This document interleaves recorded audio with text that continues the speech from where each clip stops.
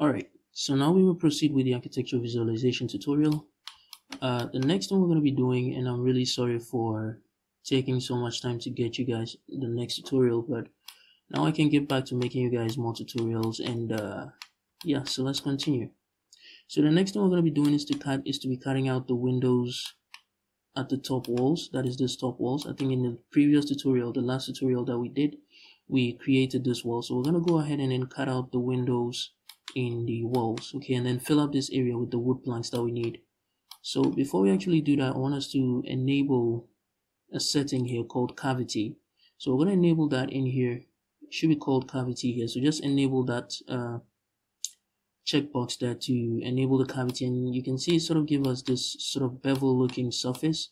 You can increase that to give you some kind of ambient occlusion effect, so maybe the ridge, how much ridge you need, you can do that, and the valley as well, you can do that, and the depth, no, I think it's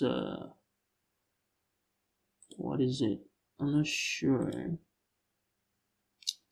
but you know, we're going to keep it like that for now, okay, so just to give us that sort of beveled edges all around it. So now we will proceed with the with cutting out the windows and making the wood planks on the side here. So we're going to go into edit mode of this piece over here. I'm going to cut out the window over here. So I'm going to press Ctrl and R through here like this. First off, let me enable this for you guys real quick. So there's one thing I want you guys to know. You can see down here it says button mouse, button 5 mouse, okay? So I'm not using my middle mouse click because it's giving me issues right now. So I decided to move the middle mouse click to the button on the side of the mouse. That's the button 5 mouse you're seeing over here. So whenever you see button 5 mouse, it means I'm using my middle mouse click. So that shouldn't confuse you guys. Alright, so let's proceed. Now I'm going to press Ctrl and R through here, and I'm going to add in that loop cut. I'm going to pull it up here until we have 0.407 up here. So let me just zoom in, and I'm going to press G twice until we have 0.407 up here like this. And now below, we're going to add one below as well, and for that one we're going to make sure we have about 0.31 down below. Okay, so that's 0.31 down below. So I'm just going to make sure I have that just like that. And then on the side here, I think it's about, or maybe not the side, from here, from the edge here to the beginning of the window. In fact, let me show you guys an image so I can explain what I'm showing you guys. So I'm going to go over to the image editor, and this is the image I'm looking for. So what I'm trying to show you guys is from here all the way to this side is about 3.86. So I'm going to press Ctrl and R through here until we have 3.86 in the middle there, like this. And that's just for it about that cutout over there. So what we're going to do is I want to take the face here and the face here, and don't forget there's a face also in here, right here. We're going to select that one as well. Nope, not that one. You know, let me delete these ones first. So there's a face in the middle here, this face, yeah. So we're going to delete that face as well. And now what we're going to do is we're going to take the two vertices here and press F until we fill the whole thing all the way to the top, just like that. Okay, so that does it for that side. Now we're going to move on to this piece over here, I mean this hole over here. So I'm going to go into edit mode, and again in the middle we have 0.713. So what I'm going to do is I'm going to press Ctrl and R through here. I'm going to press Ctrl B until in the middle we have 0.713. So 0.713, just like that. And I'm going to accept it. Now the top and bottom is pretty much the same length, that is from here to the top, and the one below is pretty much the same length as the one on the side. So all I'm going to do now is to take this face, and I want to take the face on the other side as well. Press X and delete those faces, and I want to take the vertices, this two vertices and these two vertices, and press F. I want to take these two vertices and press F all the way around to fill in those spaces. Alright, so the next thing we're going to do is to cut out this one as well. I want to cut out this wall over here as well, so let me just go into edit mode, and I think it's pretty much the same thing unless I'm wrong. Yeah, so that's 0.407, but the one below is quite higher than what we have over here. So let's just press Ctrl and R through here until we have 0.407 above. So 0.407 like this above, and below we have 0.31. So I'm going to press Ctrl and R through here until we have 0.31 below. Alright, I think it's pretty much the same thing. No, not 0.31. I think it's 0.105, not 0.31. Sorry guys. So let's take that down until we have 0.105. About there. Yeah.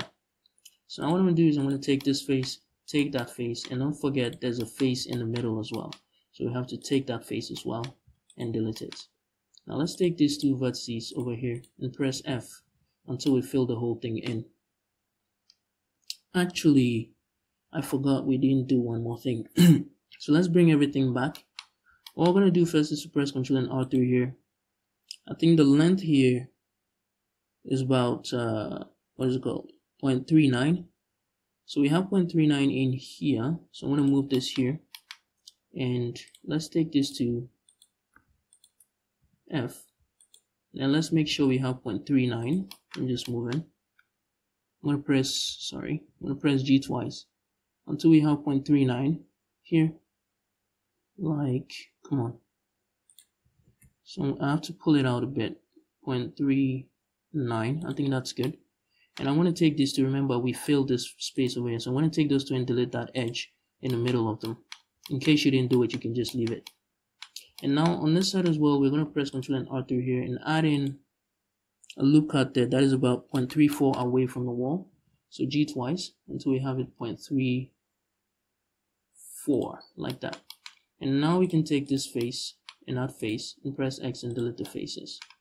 So now we can take these 4 vertices and press F, and we can take these 2 and press F all the way around. Alright, so that does it for that. Now the next thing we're going to be doing is to create the wall for the planks on both sides. That is here, on this side, and on that side, over here. So let's proceed. Now what I'm going to do is I'm going to get over here, sorry, and I'm going to take this vertex over here. Alright, so I'm going to press Shift and D to duplicate it, and then right click to keep it in place. And I'm going to extrude it in the Y axis, no, the X axis, all the way to the other end, like this. Or maybe what we can do is, you know what, yeah, let's extrude it all the way to that end. Okay, so I'm going to pull it to go into that wall just a bit, like this. And now what I'm going to do is I'm going to take that edge and I'm going to extrude it all the way up. That is about 4.72 high, 4.72 meters high. So E and then X, Z, and 4.72 meters high, like this. And I'm going to give it just some slight thickness. So I'm going to take the whole thing, not as thick as the wall, it's just about halfway thick. Oh, should I put it this way? It should, here's the thickness of the wall, okay? So it's about half the thickness of the wall. So we're going to take this, I think that the wall is about what am I seeing here? 0.13. So we're going for about 0.07 or something. So I'm going to take that whole piece and then extrude it in the Y axis until we have 0.07 to that point, like that. And that should be good. So that's the surface for that area, and we're pretty much going to duplicate this in the X axis all the way to the other side over here. Except we're going to move this side, this one forward a bit to about here, and just make sure it's intersecting accurately. So let me just press G and then Y. Do I have the whole thing selected? Okay, G and then Y. Now I'm just going to have it intersect with it just a little bit, like that. Nice. And I'm going to take the ones on the left and pull them out to about there, like this. And that should be good. Alright, so at this point, all that we're going to do now is to cut out the window for this piece and that piece as well. So let's go into edit mode. And what I'm going to do is I'm going to press Ctrl and R through here. And I'm going to align it to the left side until we have the distance from the edge being 0.278. So let's see, 0.2. Let me just zoom in a bit more. 0.278. That's it. And now the one on the other side is point what? 0.902. So that's almost a meter. And just zoom in, press G twice. 0.902. Yeah, there we go. Like that. And now what we're going to do is to press Ctrl and R through here. The one below is 0.236. So we're going to move it down below. 0.236. Like that. And the one above is 1.76. So we're going to have 1.76 over here. Like that. And I'm going to take this face and that face and delete those faces. Now I want to take these two vertices and that two vertices and press F. And I want to take these two here and press F all the way around. Just like that. And I'm pretty much going to do the same thing over here. So this is just a window, a bathroom window, so you can pretty much place it quite small. You know what, let's leave this one for now. Let's create the planks for this one, alright? So let me just go into edit mode of this. I'm going to take this piece, this vertex here, and take the vertex at the end here, alright? So I'm going to shift and D this, and we're going to keep it right there. So I'm going to press F, and then I'm going to pull it forward just a bit, just so we have a tiny gap between it and the wall. So this is going to be the starting point of a wood plank. So I'm going to press E and then Z, extruding the Z axis until the length is 0.14. So I'm going to have 0.14. It should be about there. So that's 0.14. I want to take the whole thing. I want to extrude it in the Y axis to give us the thickness of the wood. So I'm going to press E and then Y. I want to make it about this thick. I think that should be good. Let's pull it out just a bit more. I think that should be good. Alright, so now all I'm going to do now is to take this, press Shift and then D, and then Z, and then let's leave a tiny bit of gap between each of them, like this. So let me see, maybe around there should be good. I'm going to press Shift and R and duplicate it all the way to the top. Like this. And I think that is pretty good, right? Yeah. So now all that we have to do is to go through and cut out this piece over here. So what I'm going to do is let me just take all of this and take 1, 2, 3, 4, 5, 6, 7, 8, 9, 10, 11, and I'm going to hide them. Now the reason I actually duplicated them all at once is because I wanted to use the Shift R, that is the repeat tool, so that the space between each of them is equal. Okay, so now let me just hide the others. So I know some of you might be suggesting we could have just cut the plank before duplicating it, so that this area we wouldn't have to do them one by one. But I think here's what we're going to do. So let me just take all of these now to the bottom.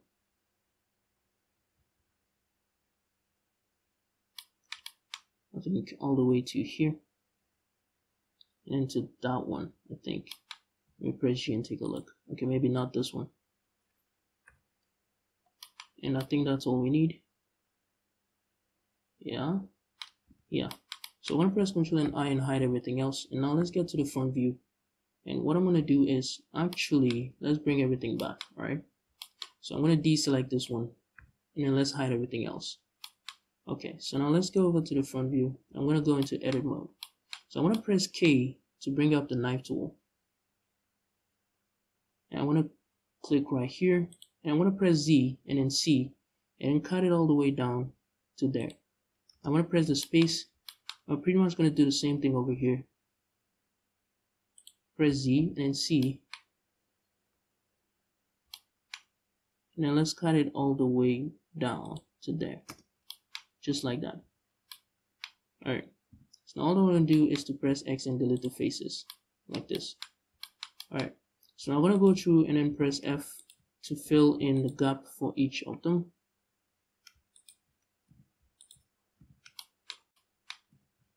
And once we have all that done, we can now press Alt and H to bring everything back.